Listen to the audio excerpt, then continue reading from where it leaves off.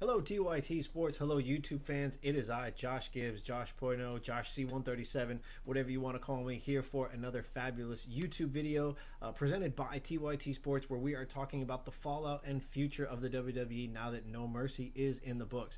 And that's why we wanted to put this on YouTube, is because we wanted this to be a discussion. Obviously, I'm going to go over my notes, what I think as the results of these matches at No Mercy, what they're going to lead to for the next pay-per-view, the Raw pay-per-view TLC, but really what that means as we go on down the line, as we get the joint pay-per-views and all these things, as we start to build towards Survivor Series and things like that. What is this all going to mean? So we're just going to dive right in. We're going to go through each match. We're going to have the accompanying video on that side, and we'll talk about it. And then I want you guys to comment below and tell me what you think. And then we'll just have a great discussion about it, as we always do. So let's jump right in with the biggest match of the night, and that was our Brock Lesnar versus Braun Strowman match.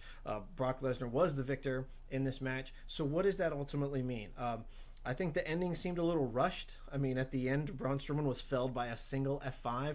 Yeah, he did go to Suplex City quite a few times, but still, it seemed like a rushed ending for such a big match. I mean, Lesnar kicked out of Strowman's running power slam quite a few times. So the fact that, you know, his finisher was enough to take him out, but Lesnar's able to take down Braun Strowman with just one F5 seemed a little odd, but you know, it is what it is. I think it made Strowman look both strong and weak at the same time, but it doesn't do anything to hurt his character by any means. So Braun Strowman is still incredibly over with the fans, so there's nothing we have to worry about in that regard. I think the next question is going to be, will Brock Lesnar be at TLC, which is the next Raw pay-per-view on October 22nd? How are they going to write Strowman into that? Because he definitely has to be there. So are we going to get Braun Strowman versus Samoa Joe, or maybe something else? I don't even know if we're going to see Brock Lesnar at TLC. What do you guys think? Do you think he'll actually be there, or do you think they're going to save him, since we've seen a lot of Brock Lesnar, a lot more than we're used to seeing him? So is this the point when Brock Lesnar is going to kind of take a little bit of time off, especially after Raw, where Braun Strowman just kind of went crazy, went on this rampage and beat up everybody, and we definitely didn't see any of Brock Lesnar. So this might be the time when we have a little bit of a hiatus anyway, as far as Brock Lesnar is concerned. So what remains to be seen. We'll see that in the coming weeks. We've still got a couple of weeks until TLC, so there's plenty of time for them to build up whatever storyline they want to build and get both guys into different stories.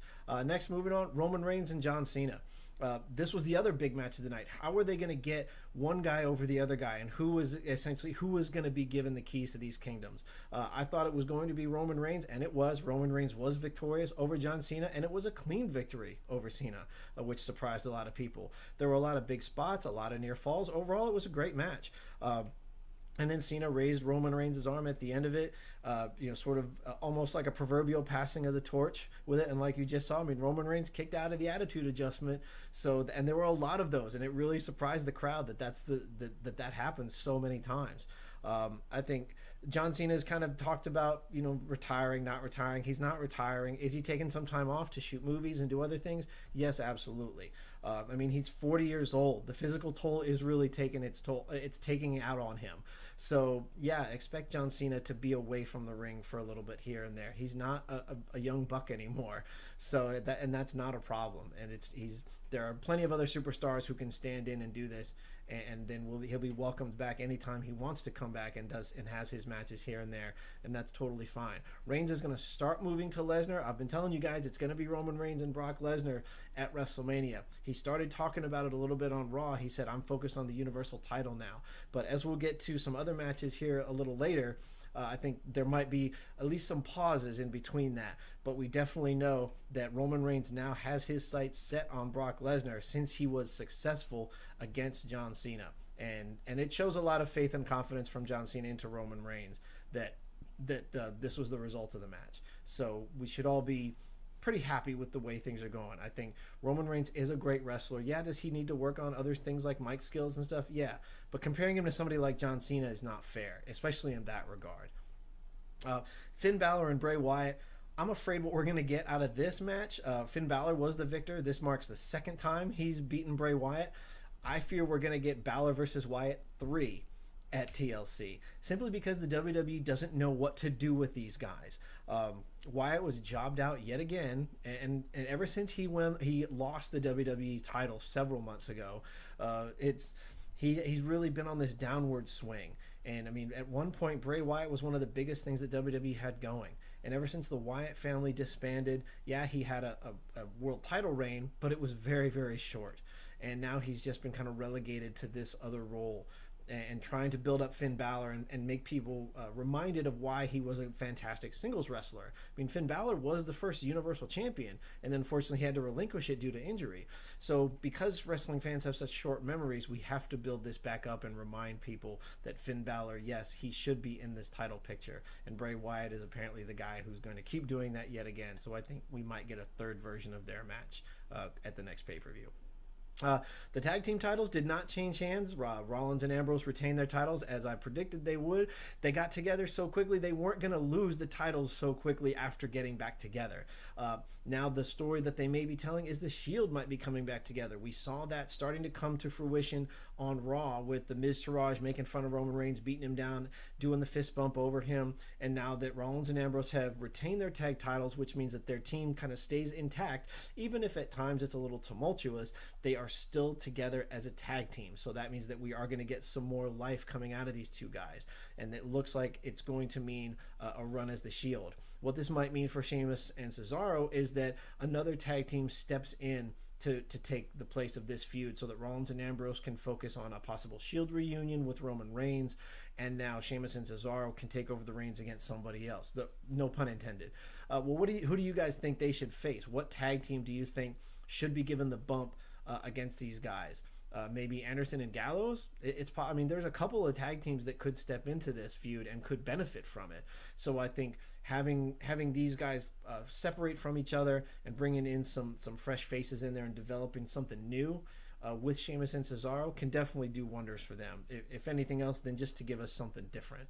Cesaro also had a pair of teeth knocked out in that match. So don't try this at home, kids. And that's exactly what they mean, because you could possibly lose some teeth. So that was a nice surprising part of this match. This women's match was actually pretty fantastic. This bump you're about to see that Nia Jax took on the outside of the ring, I think was fantastic. Alexa Bliss retained her women's championship. I think Nia Jax actually got the loudest pop of the night. I thought this was the night she would win the women's title, but it looks as if they may have pushed that off at least until the next pay-per-view. I'm hoping that TLC is where Nia Jax officially becomes the women's champion. She got one of the biggest crowd reactions here. People are really in love with what she's doing, and they see her, I think, as the heir apparent to the women's championship. So that's exactly what I'd like to see. Whether or not they do a horsewomen feud with the women of MMA, all that is just rumor and speculation at this point. It remains to be seen if that is something that they're going to do. So we don't want to dive too much into that, because that's all it is at this point. There's nothing legitimate about that. The biggest thing for the women on the horizon is Asuka's arrival in October. So we have yet to see where that's going. This was a big surprise for the evening, is that Enzo Amore won the Intercontinental belt away from Neville. But what it did provide was a great character shift, is because now Enzo Amore is firmly a heel and Neville is a face. So I'm excited to see what Neville can do now that he has the Intercontinental belt, and he's going to be so annoying and just so unbelievably relenting in that. He's already started on Raw where he was trashing the entire Cruiserweight division, and Neville kind of became the savior of that. So I think this is going to keep the momentum going, not just for the Cruiserweights on Raw, but for 205 Live. They've been looking for ways to increase the ratings, so you could argue that just doing a belt change that was this surprising is kind of a shrewd move in that direction. But I'm fine with that, because these guys really do deserve a little bit more attention. The Cruiserweights are criminally underrated when how talented they are. So anything that can bring a little bit more justice to the stuff that they do is absolutely warranted. And even if it has to come at the expense of bringing in somebody like Enzo Amore, who doesn't hold a candle in regards to talent as far as anybody else in the Cruiserweight division is concerned, much less the entire WWE. But at least this is bringing some good attention to the Cruiserweights and then to 205 Live by extension. How that's going to play out until TLC, will he hold the belt that long? The Cruiserweight Championship is something I could see them changing hands on television. So it remains to be seen how long Enzo can actually hold on to this belt. And I guess the crowd reaction and how positive or negative that is will definitely play a part in whether or not that is a long reign or a short reign. And then Jason Jordan, who was unsuccessful in his attempt to get the Intercontinental Championship away from The Miz. but it did allow the Miz to begin this feud of the Miz Taraj versus the Shield, possibly.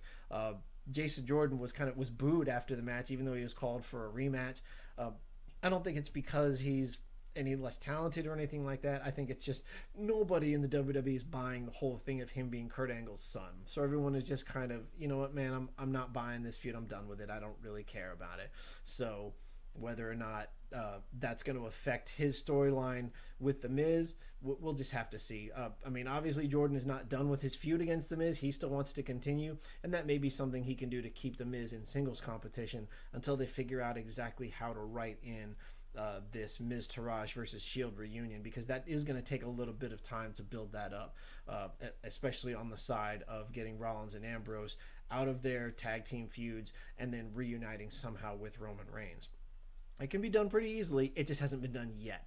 So this whole thing we keep talking about as far as the Shield reuniting, it's not been confirmed, although there have been strong allusions to it happening. We just haven't seen anything formal yet. But Jason Jordan had a good showing, and so he's definitely got potential for other big matches. But I don't think that his feud against The Miz is going to be one that has a longevity to it. There's no reason to continue it too long. So that was it. Those were the matches that we had for No Mercy. This next video here is just a kind of a top 10 that it went over, that the WWE posted of the biggest hits. So what did you guys think of No Mercy, of the pay-per-view itself? Did you think it was good? Did you think it was bad? TLC, the next pay-per-view coming up, like we said, on October 22nd, should be a lot of fun. TLC has traditionally been a sort of a devil-may-care attitude pay-per-view, because you get these great matches, sort of like Hell in the Cell is for SmackDown, where you expect really big bumps, you expect really crazy things to happen, and that's what we expect as we roll in to something like not just Hell in the Cell, but also to TLC.